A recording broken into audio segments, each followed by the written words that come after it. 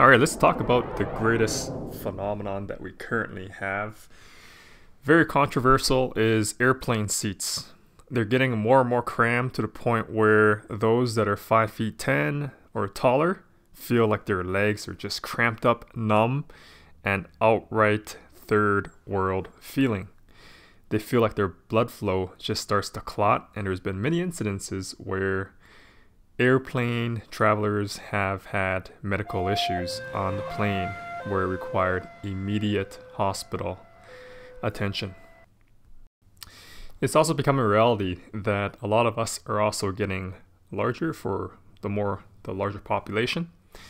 Now, don't be surprised if we don't push back and suddenly our airplanes look like this, where our seats are inclined down and we're actually almost standing and we are cramped up against each other.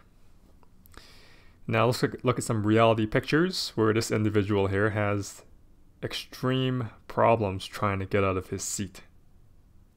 And then this photo here.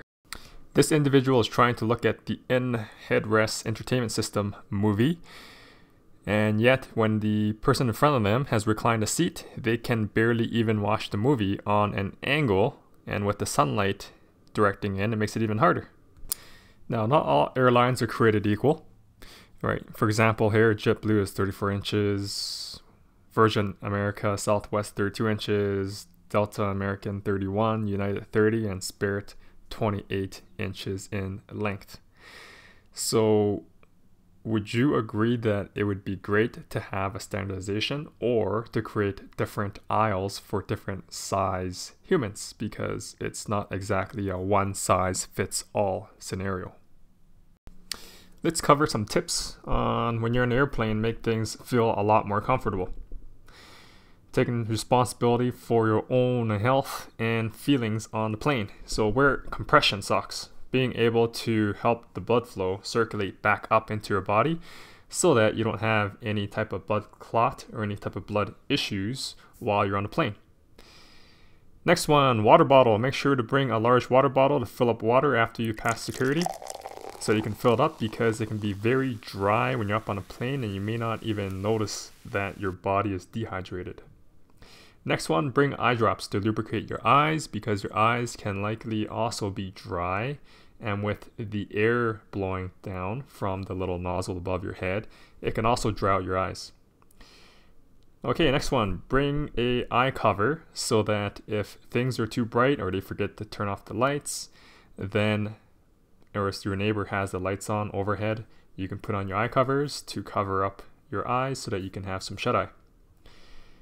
Next one, healthy snacks. Make sure to bring some healthy snacks with you, something that will fill you but also be somewhat healthy so that you can feel nourished while you're on the plane. Okay, next one. Definitely bring some entertainment, whether it's movies or books or actual hardcover books, because you never know on the plane that you're on whether they include in-headrest entertainment system. Some have pulled that out, claiming it helps with fuel efficiency on the plane. For longer haul flights, make sure to bring a pillow rest.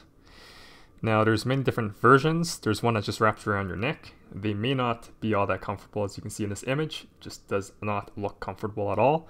Or you can get the newer generation style headrest, where it wraps around the back of the seat and it keeps your head upright, and it also covers the brightness in the plane, whether it's through direct sunlight or whether it's the overhead lights. Also, make sure to bring a light jacket or hoodie in case it gets cold while you're up in the air in the airplane. If you like this video, please give it a big thumbs up and please subscribe, and we'll see you on the next video.